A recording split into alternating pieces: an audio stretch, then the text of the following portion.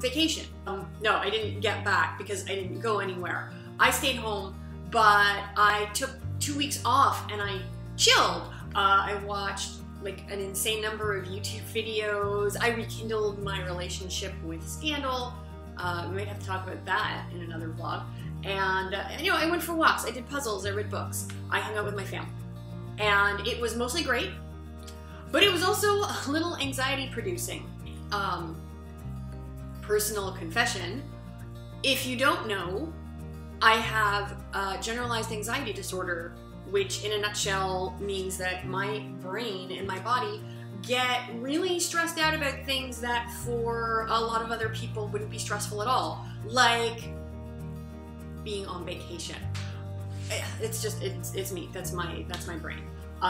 You know, it's fine. Love yourself, Nadine. Love yourself. I love myself. I don't always understand myself, and I try, you know, because the more I understand myself, the better I feel.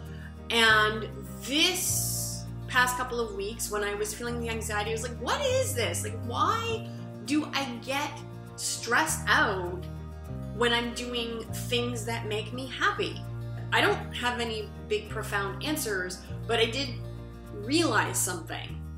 And I realized that yes, there's something about giving myself pleasure, not talking about pleasure in the masturbation way, although I'm not talking about that either.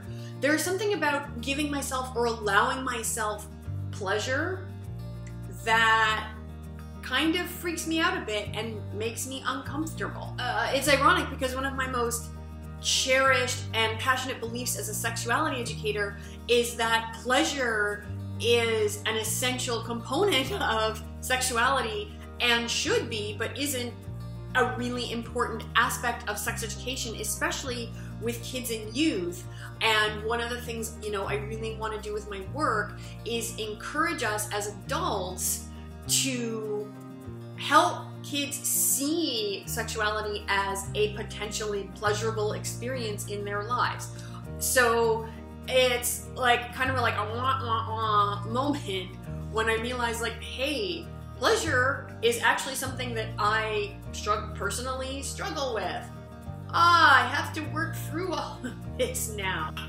So like I said, I don't have any answers, just these are just things I've noticed, and I'm gonna throw them out there because maybe you've noticed similar things too. Maybe you have advice for me or some insight that I don't have, and we can like help each other out. Yeah, we can learn from each other. When I do experience something pleasurable, I feel the need to justify it, even if it's just to myself, beyond simply I'm doing this because it makes me feel good. I'll be out and I'll see something, you know, something pretty that I really like, and you know, I have the money for it, it's fine, I can buy it, and I'll start having all these questions going through my head like, oh, do I really deserve this? You know, have I been working hard? What is, I need to reward myself for something. What is this a reward for? Instead of just saying like, I like it, I can afford it, I want it, it will make me happy, I'm gonna buy it.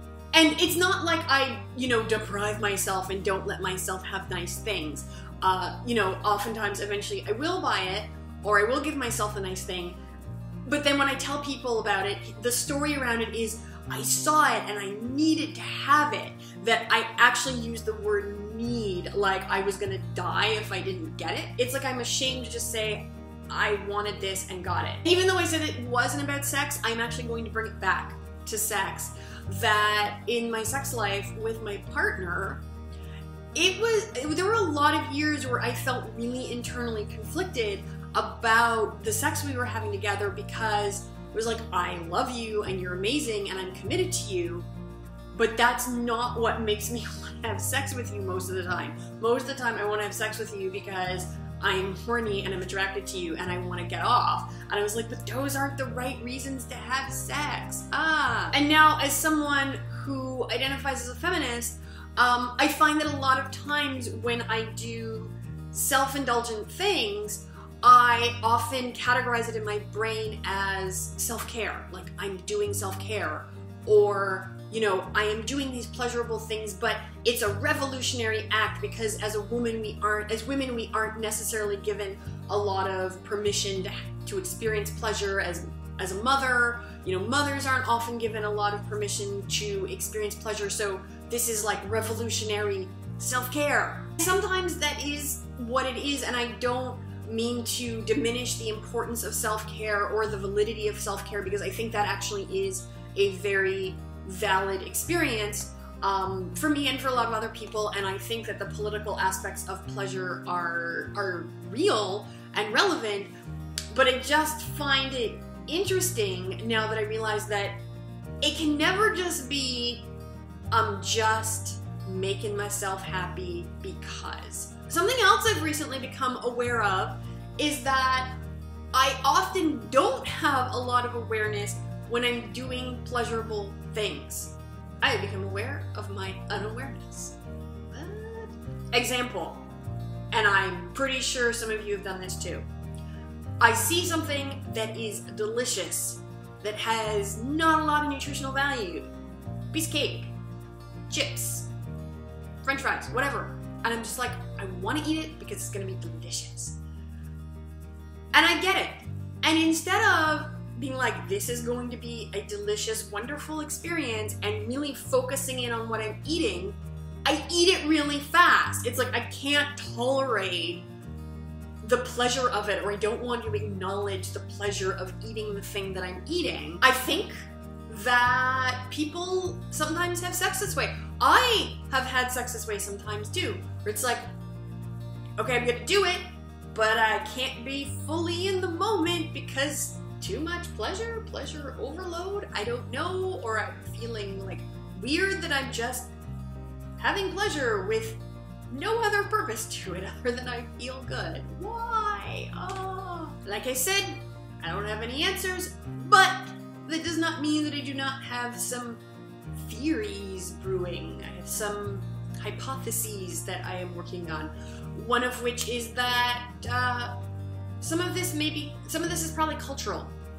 Ideas that I've just absorbed from living in North America, and I don't feel that traditionally pleasure and indulgence are not valued highly in our culture, that I think they're often seen as selfish, and I think that pleasure and indulgence are often seen as a little bit dangerous. Like, okay, if you're just gonna do stuff because it makes you feel good, what's to stop you from doing the stuff that makes you feel good all the time?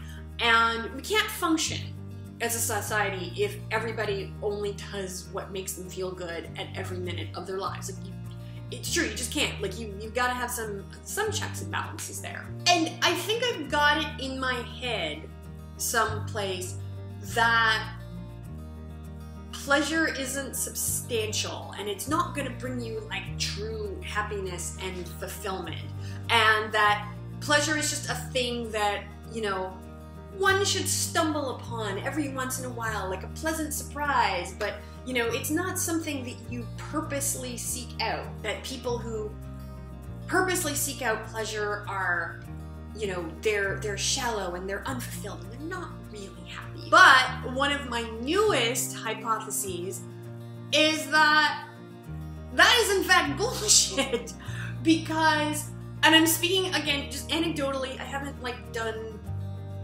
research on this, but anecdotally speaking, when I look at the people in my life who seem to be sort of pleasure driven and seek out pleasure and try to live their lives with as much happiness and joy and enjoyment as possible, those are the people in my life who are the most content, who seem far less anxious than I seem. And it's not that they don't have hard times, it's not that they don't work hard, it's not, these are not irresponsible people. A lot of these people, you know, are thriving and they're wonderful and they do what they have to do, but they enjoy their lives and they seem, you know, happier and healthier for it. So, you know, I'm 40 years old and statistically I'm almost halfway through my life, and I don't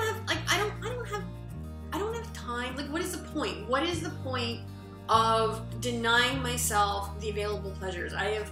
The past 2 years of my life have actually been really, really difficult.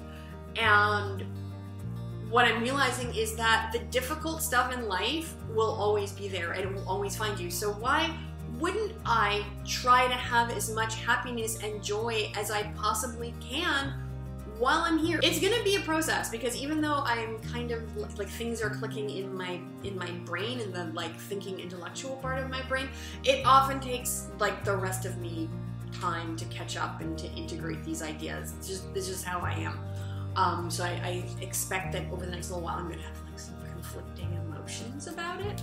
And then professionally, I really want to delve into some more research and reading around pleasure and where our cultural ideas about pleasure come from, and you know, what are like the neurochemical effects of pleasure in the brain and the body and all of those things. So it's on my mind. In the comments below, let me know what are some things that you do for pleasure, for just like pure enjoyment. What do you love? What do you love to eat? What do you love to do? Where do you love to go? Tell me, I would love to know that. All right, I think that's all the vlogging that I have to do for today, but I'm pretty sure that I'm gonna be coming back to this topic repeatedly over the next little while. I hope you have a great day, and I will see you soon. Bye. But did you know that these physical changes can happen in our bodies when we are not sexually aroused? And the term for that is arousal non-concordance.